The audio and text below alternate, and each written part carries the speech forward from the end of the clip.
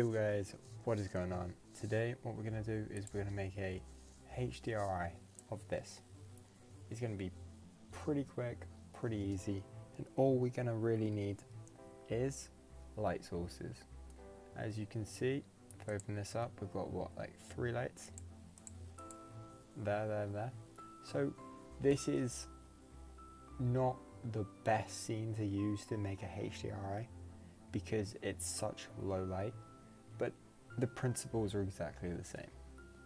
So from here, what we're going to do is we're going to go over to here, change this from EV to cycles, and you can see that it's now become really grainy, which is okay. We're just going to have to up the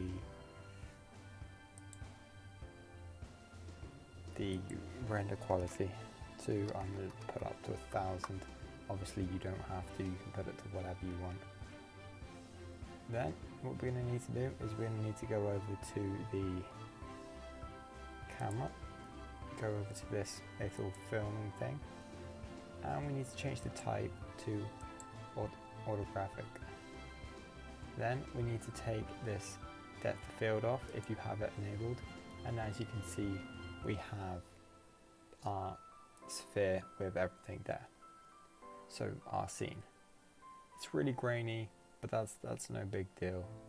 Obviously the higher quality you run it at, the less grainy it will become. Then all you need to do is you need to go back over to this little printer icon. You need to change this from this to the HDR.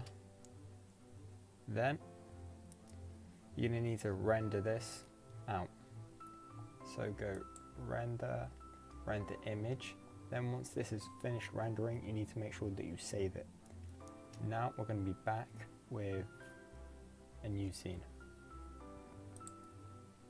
So I'm just going to open up a new scene.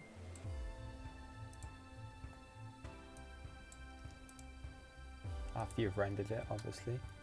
Now we're just going to go Shift A, add in a plane and go S10.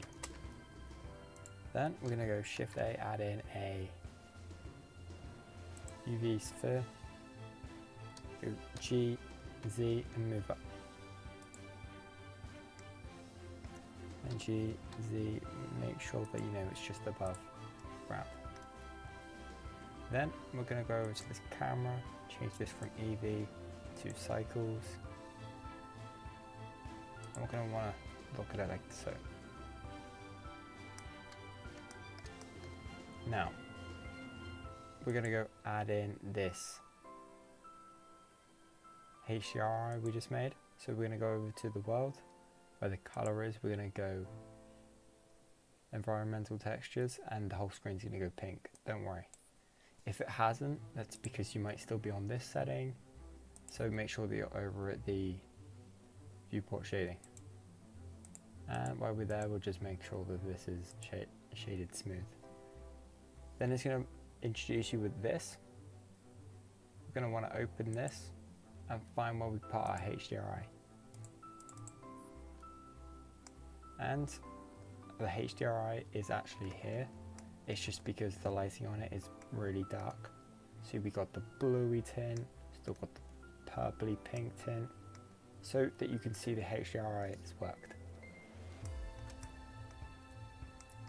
Now, if you don't want to see this big globe that, you know, this sphere that we brought in, that's fine. We can hide that quite easily, just going over to the ray visibility and hitting camera.